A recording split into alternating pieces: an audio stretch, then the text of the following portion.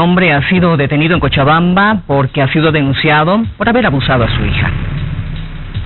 La víctima es un adolescente de 16 años. Habría acudido a un módulo policial para denunciar a su padre. Lo acusó de abuso sexual. En su primera entrevista, la menor habría aseverado que su progenitor le realizó toques impúdicos. La menor ha prestado su declaración, identificando plenamente a su padre como el agresor, ¿no? Tras escuchar la versión de la menor, la policía se constituyó al domicilio del acusado y ha sido detenido el presunto autor.